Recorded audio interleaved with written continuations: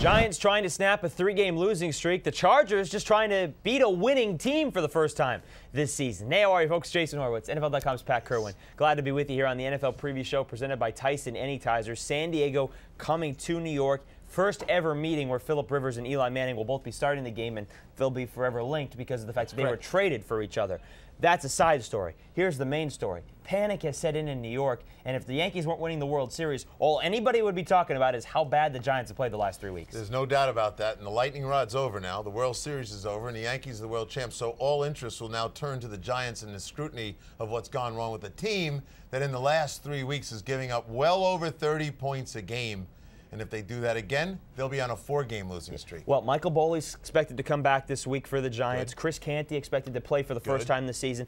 Is that enough for this defense, which, as you said, giving up that many points, nearly 400 yards a game the last 3 weeks, to fix things this week? Well, no, because C.C. Brown's still on the field, and the safeties are going to be up against Antonio Gates and some of these kids like Vincent Jackson. They know how to get that passing game right in on the safeties and avoid the corners if they want to. So there's going to be a high-scoring football game. And the question on the other side of the Giant roster is, what are you doing with your offense?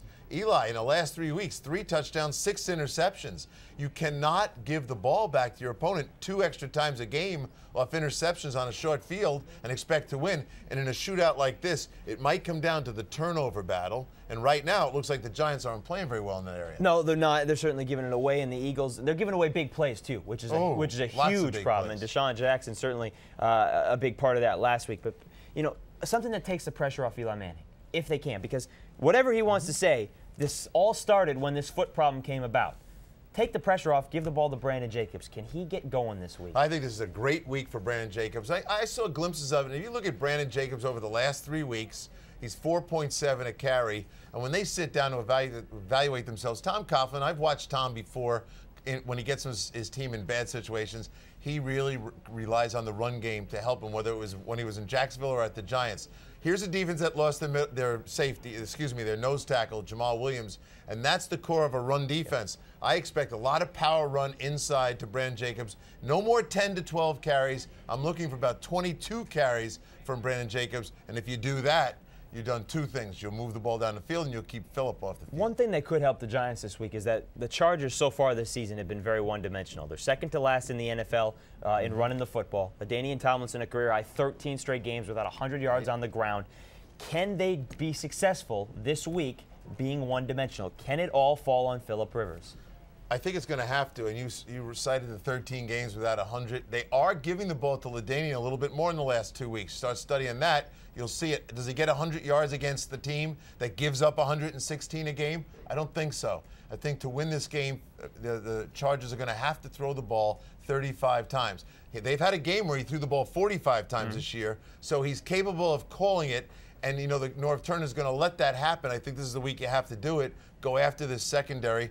Here's the issue about the Giants. Well, where's that Giant pass rush? It's so good. They got so many good pass rushers. Yes, but everyone who's been playing them lately, 3-step drop, they know those guys are coming, so they're getting the ball out early. When you have these big receivers, expect a short pass attack with run after the catch. Last time the Chargers faced a team with a good pass rush was the Broncos. They did not win that ball game. They've played the Chiefs and the Raiders since then. And, okay, fine, the defenses look better, but that's the Chiefs and the Raiders. You think this is a high-scoring football game. Who comes out on top? You know, I was a little disappointed in the Chargers last week. I thought they kind of fell asleep in their game against a team they should have dominated. And when I see them not dominate an opponent, I get a little lacking of wanting to pick them. I'm not going to pick them today. The Giants, not because their backs to the wall. We've discussed that before. I just think that they will run the ball. I think they'll play better on offense. They're not going to give the ball up, and they'll win the game that way. So give me the Giants in a very close scoring, high-scoring game, maybe 30 points each, somewhere in that area. And the Giants on CBS, 4:15 p.m. Eastern, in the game of the week on CBS, and you can see it, of course, there, and you get more of it here on CBSSports.com. That'll do it for the NFL Preview Show, presented by Tyson Anytizers, the meaty Good Man Snack. For Pat Kirwan, I'm Jason Horowitz. Take care, folks.